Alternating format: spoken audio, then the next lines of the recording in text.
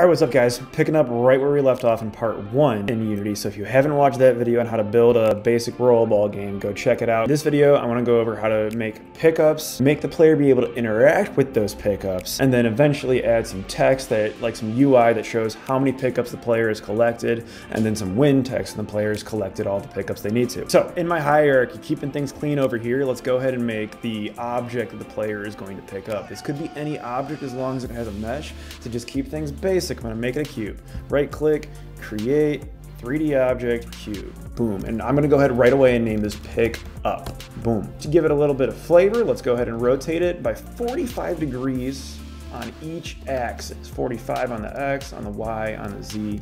We can move it up, position it somewhere so it's not interrupting our player, and boom, we've got that. Go ahead and also give this a rigid body. Add a component, physics, rigid body. Then what I'm going to do is I'm going to check is kinematic. What is kinematic does means it will not just fall to the ground, it will actually stay in its place. Let's go ahead and give it its own material. Right click, I'm in my materials folder, create material.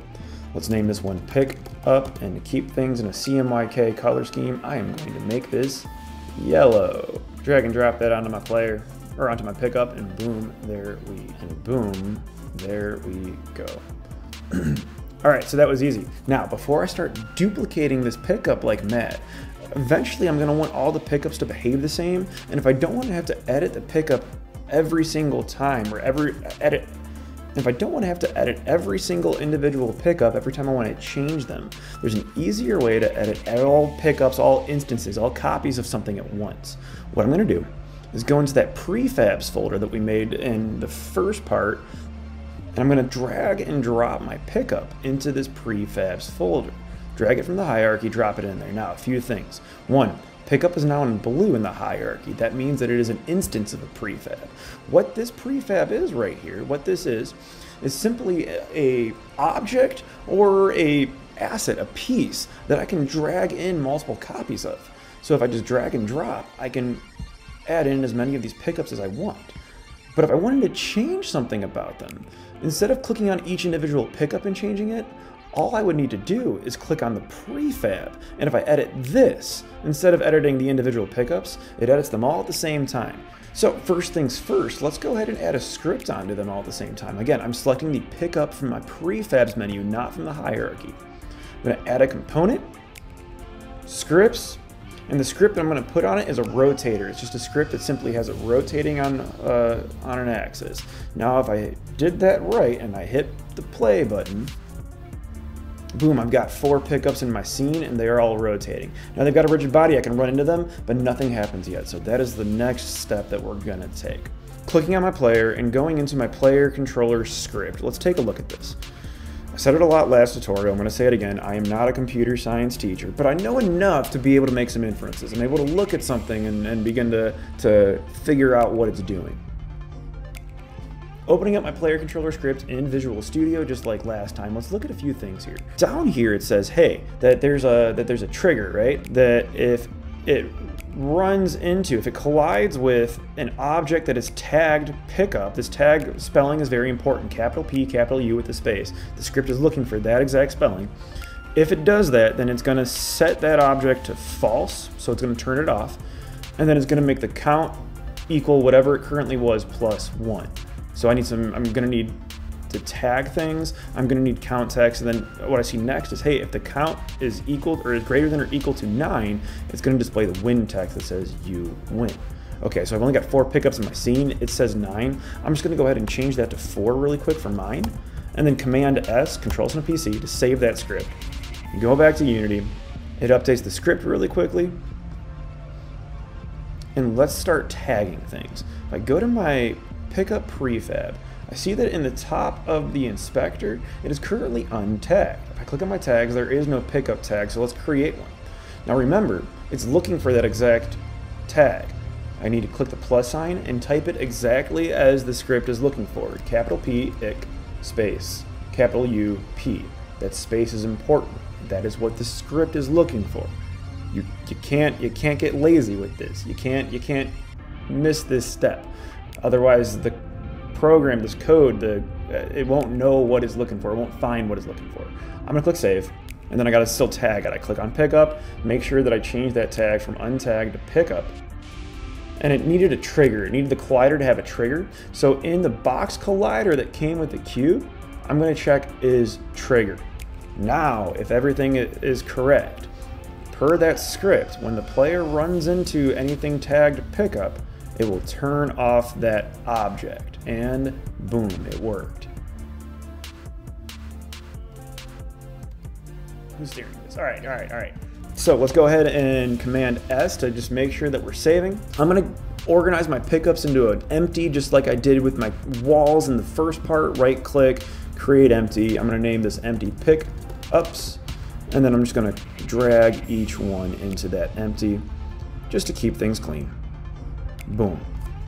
So now I gotta create some text. In video games, we have something called a user interface, UI. It's the little elements, the little pieces of text and imagery that the user, the player, sees to interface and work with the game.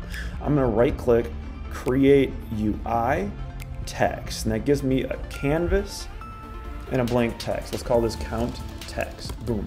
So here's my canvas. This is ridiculous. This is not what I want at all. First thing we need to do is we need to align this new text to anchor somewhere in the player screen. In our text, we go ahead and select this right here. And if I want to anchor it in the top left, I need to press 2 keys before I do this, or press and hold 2 keys while I click this. Those keys are Option or Alt, and then Shift. And if I click that, what that's going to do is it's going to anchor the text so the player always sees it in the top left-hand corner of the screen. Let's go ahead and choose what it says. I'm going to say count:1.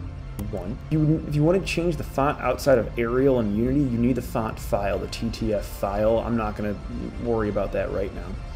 I'm going to change the color to match the color of my pickup, so let's go ahead and just make that yellow. I'm going to make it a little bit bigger. I'm going to make the text, instead of size 14, I'm going to make it, let's say 20 for now. And something that you do need to select here is the overflow. The overflow right now is set to wrap and truncate.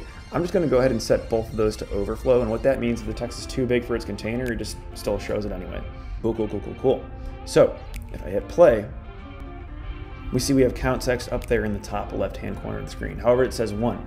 So what we need to do is we need to point the player controller at the count text. We need to tell it, hey, which text are you updating? If I go to my player controller,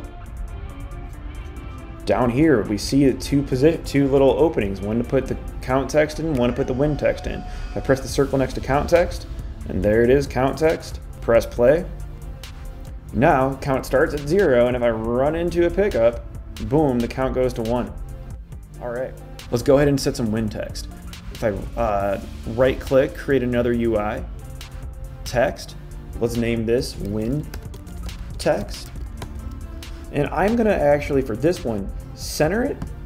Let's go ahead and make sure it's overflow again. Let's make this text real nice and big. I'm gonna say, hey, let's make it like size 50. That's big. Let's go ahead and once again center it. So let's click on this. Option Shift Center. So that means that it'll always be in the center, but the player controller script has it only showing up when the count is greater than or equal to 4. And then let's change the color to, let's make it magenta, the same color as the player. I hit play. Oh, I forgot to tag it. I forgot to connect it. It still just shows. That's not what I wanted. So 1, we need to change it to say you win, hey, and I need to go to my player and then set the win text, click the little circle, select the text that I was looking for, and press the play button, and now count starts at 0. I don't see my win text. If I go around and collect each pickup,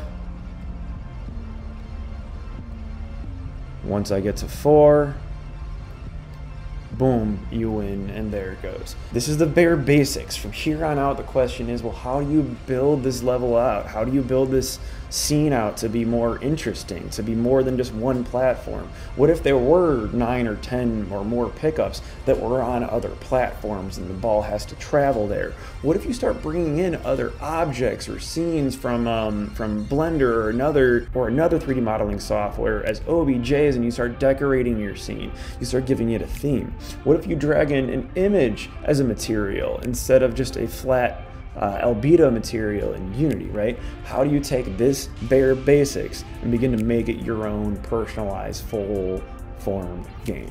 So once again, Unity is an amazing game engine. This is literally the bare basics of making a 3D game, but Unity, the same exact software, has been used to make so many awesome, really cool games that are near and dear to me. Trying to keep this to be a 2-parter. Maybe I'll make a 3-part. Maybe I'll make a part 3 to show more cool things. There's some other scripts in the folder that you might want to play around with and experiment on your own. But as always, thank you for watching.